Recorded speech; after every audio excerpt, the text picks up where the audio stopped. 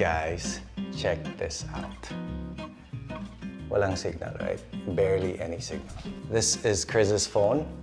Barely any signal also. And then, calling Lita. No signal. That's a regular phone call. And today we are going to talk about how to hack the signal in your home. Alam niyo yung paminsan na may kausap tayo sa phone and ang ganda na ng flow ng conversation, whether it's work, whether it's family, or paminsan yung mga ka-fling-fling nyo.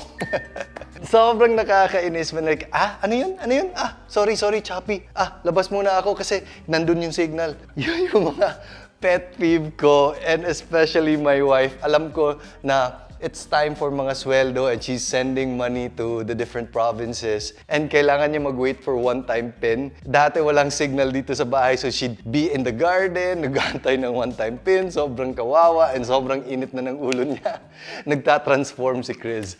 And alam ko, a lot of you guys can relate. And this is because of a lot of factors. Minsan, it's the roofing sheets na ginagamit natin sa ating bahay na paminsan it disrupts the signal, paminsan it's like thick concrete walls or yung mga basement areas.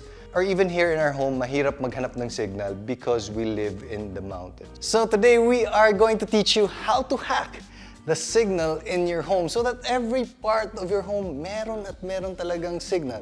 And it's only going to take a few minutes and it's going to be 100% free. Alright, bihira lang ang free sa buhay guys, pero this tip is totally free. I just discovered this about a month ago and then it has helped us so much when it comes to the entire home coverage na may signal kami. And second is when we're receiving calls and messages, sobrang bilis na. Alam mo yung paminsan tumatawag guys, ay sobrang tagal mag-connect. This has helped that immensely. Sobrang bilis magtawag and we get calls all around the house because it actually converts your Wi-Fi network into a signal booster. And it's not complicated to set up. Meron lang mga caveats that we'll explain later. But first thing you have to have is a modern smartphone. Maybe in the past, I don't know, I'm just guessing here, but around 5 years. If you have a smartphone that's less than 5 years old, it's probably going to work. All you have to do is go to the settings and look for Wi-Fi calling. So dito sa akin, I can see Wi-Fi calling and I can just turn it on. Now, Wi-Fi calling is actually what they call VO Wi-Fi. And you'll know that this is working na when you see this. Ito, may nakalagay na VO Wi-Fi. That's it. Sorry, wala akong signal. So, with this, I can call, let's say for example, wala akong signal guys. Huwag nyo na lang tingnan yung number niya. Yeah, she's called Lita. Pero walang signal, but I can actually call her right now. Tingnan natin kung sumagot ba. See? Ringing right away. So, ang ganda ng... Love?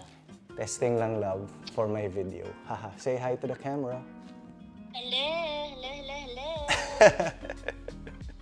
Sige. Thanks, love. Bye. So, ang ganda ng VO Wi-Fi because sometimes it even calls, kung nakita nyo, almost in an instant. You don't have to wait pa. So yeah, highly recommend this. This only works for some networks. For us, kami ni Chris, we are Globe ambassadors and we've tried this out sa Globe and this has worked immensely well. So ako, naka-Globe postpaid ako and it works very well for that. And for all the other Globe subscribers, I've actually talked to Globe about it. They will roll out this type of feature also for the rest of their subscribers in the near future. So, if you have a Globe postpaid, right now Globe postpaid pa ang alam ko, this works well, but you might have to activate your SIM lang. It's very easy. I'll just put a link down below and you just follow that link and it will lead you into the right direction. So this tip is what I actually recommend. It's zero effort. You probably have Wi-Fi throughout the entire home. And it works even if your Wi-Fi is not the same as your carrier. So as long as my Wi-Fi na may internet connection, okay lang talaga and it works very well. I even use this in my office and even in my dad's home when we're visiting them. Nag-work pa rin siya as long as my Wi-Fi and my internet connection this works really, really well. Guys, singit ko lang pala dito. Just in case I wasn't clear, baka you'll blame me na, uy, may charges ako.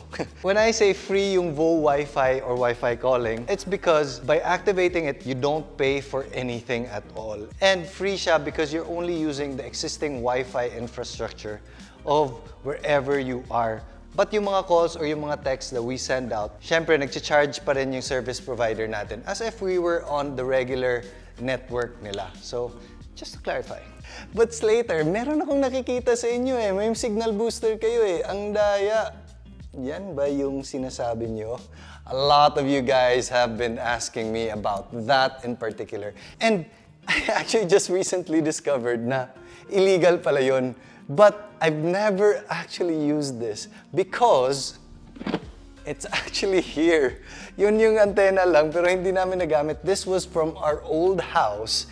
And it never works, so we never used it. And it's illegal because... Okay, Signal Booster 101. Imagine if this was your home, and itong tubig dito is the signal.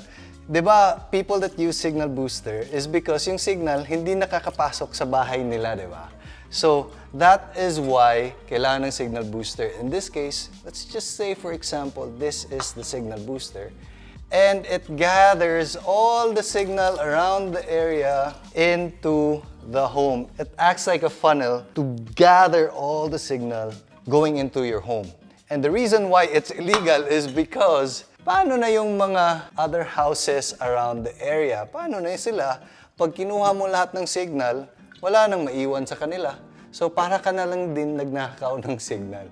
So that's why it's very, very much frowned upon. But for us talaga, it never really quite worked. I've heard of some cases na nag-work siya pero still not that well. Still not as good as yung sinabi natin kanina na Wi-Fi calling. So I recommend you stick with that.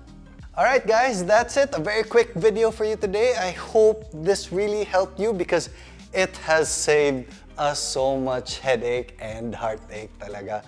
Ang ganda ng feeling na wherever we are in the house, we can do phone calls, we can get text messages, and parang mas peaceful lang yung bahay when you don't have to stress about these things, especially now that we're stuck at home. Anyway, I hope you liked this video, and make sure to subscribe if you did, and hit the like button, and I'll see you later. Mwah.